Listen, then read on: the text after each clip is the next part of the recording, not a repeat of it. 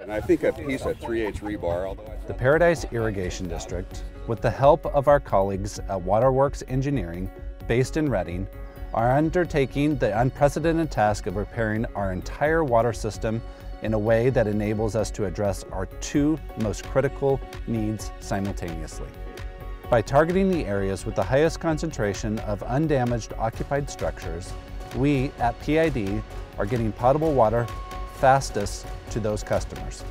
At the same time, we are actively identifying and performing immediately, when possible, the repairs essential to recovering the larger water system.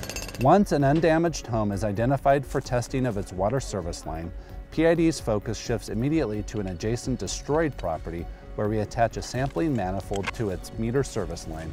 Performing the test at the unoccupied property prevents the neighbor's occupant's service from being disrupted during the 3-day wait period before the sample test can be drawn.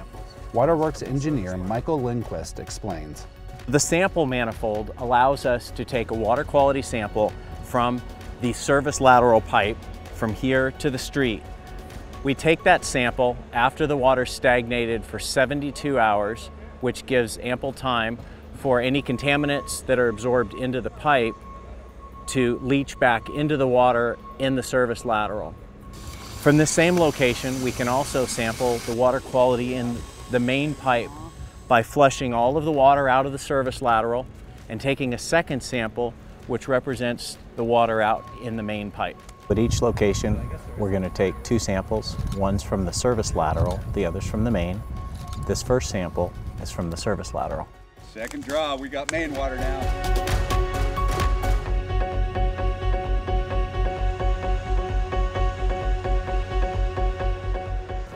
Hey Jim. Michael. The test results came back for this service lateral and they're non-detect. Outstanding. So we have no contamination in this service lateral. Very so good. what might be the next step that you're going to do here? So that's good news. So now we are looking at having to sample a standing structure. And in order to sample the standing structure, we need to be able to isolate that standing structure.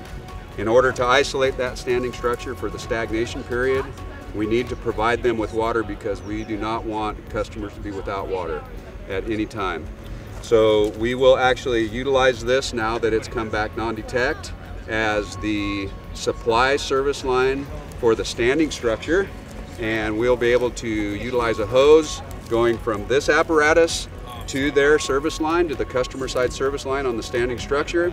We'll give them water, then we will set up this same apparatus on their service line and we will sample them in the same manner that we sampled this service line.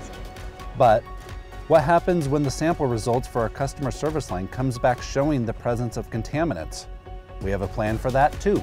So Jim, the test results for this particular service lateral showed a contaminant level above the MCL. What are the next steps that are going to occur to this service lateral? One of the first things that we want to do whenever we encounter any kind of contamination is to limit that and isolate that particular portion of where we found that contaminant. So the method for doing that is to actually excavate in the street at the water main.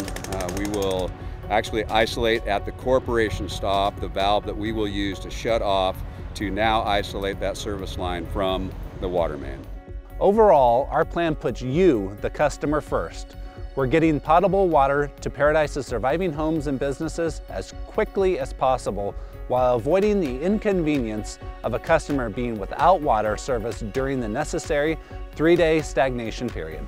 Although this plan is more efficient because it uses much fewer resources, the timeline for completion of repairs is extended slightly.